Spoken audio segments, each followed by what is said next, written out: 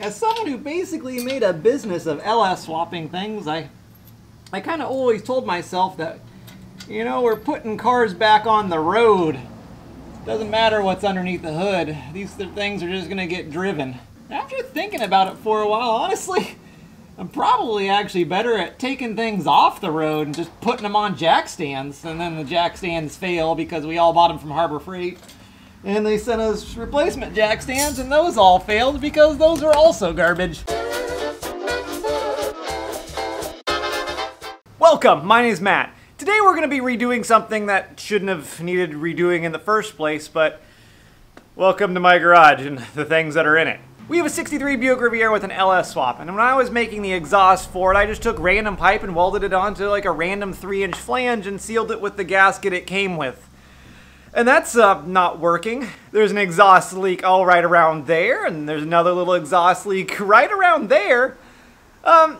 So since those are literally the only two areas that I, touched, so let's get old thick boy pushed back a little bit so he can get in here and replace things that have already been done once.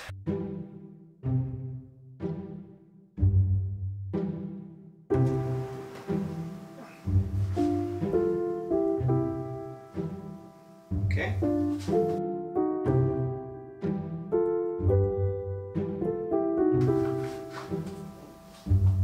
Come on, move, move, move, move, move, move. Okay, all right, stay there.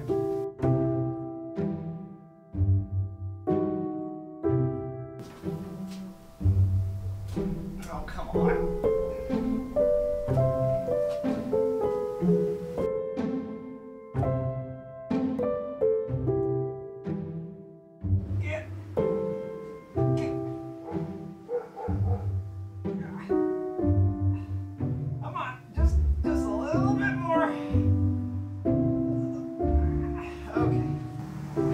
Perfect. This is exactly where I needed it. Well, that didn't work.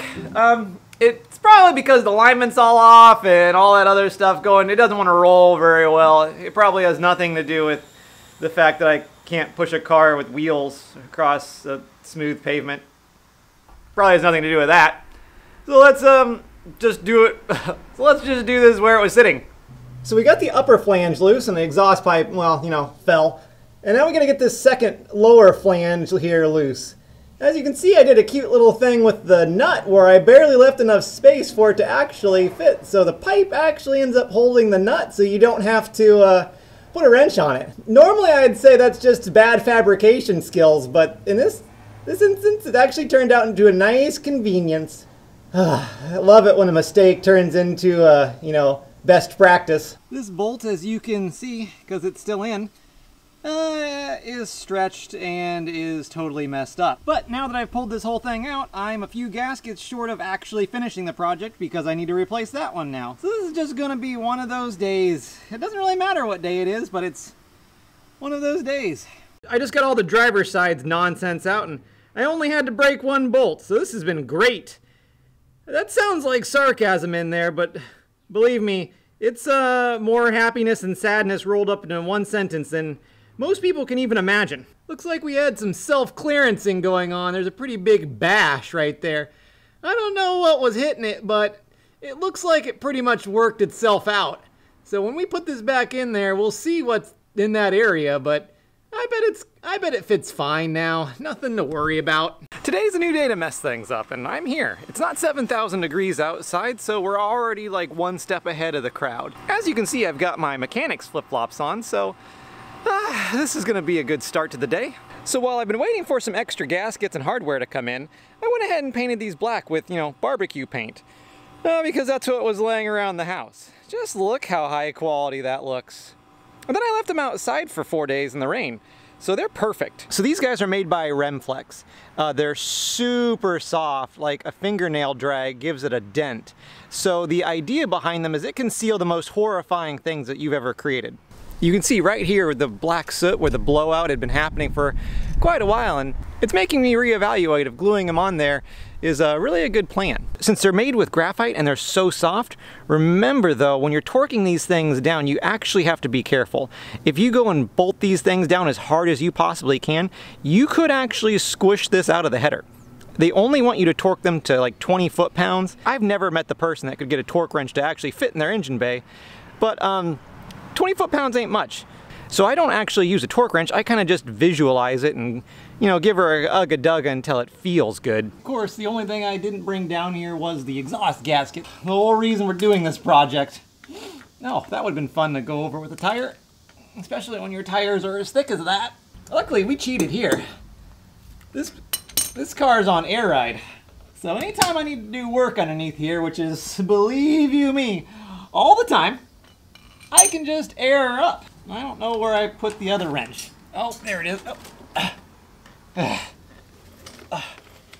Come here. Oh, there's the handle. All right, gotcha. Flange down here at the bottom of the O2 housing. We got this wraparound pipe that gets us around the X-frame of the car. And then we got our two flanges that bolt in this catalytic converter. Well, catalytic converter. I mean, they kind of smush, but they don't kind of like burst out. So they're not as soft as you think once you start to compress them. But everything's at least 20 foot-pounds because I was using a micrometer for it, so I know for a fact these are tight. And just like that, you know, a week and a half later, we have it back together and working. Except for that little red thing right there. That little red guy is actually a cap for some sort of fluid. Probably brake fluid, knowing all my problems here, that it looks like fell on the cylinder head and is slowly melting. I'd get it off, but at this point it's too late for it. This is its life now. So if you like this video, you should subscribe. Going super deep into one brand of exhaust system gasket is probably not the norm for me. But here we are, just doing what we love. Or just doing what's around us, or something. Either way, it's no longer leaking exhaust from everywhere up here. So, you have a good one. Here's your one tip today. If you ever find yourself needing light not on the ground, just put the rod of your work light into your jack handle, and then you can wheel your jack around wherever you need it on the floor to light up all your problems. Look at all those problems I can see better now. Perfect! Just your average day of 7 airplanes landing back to back.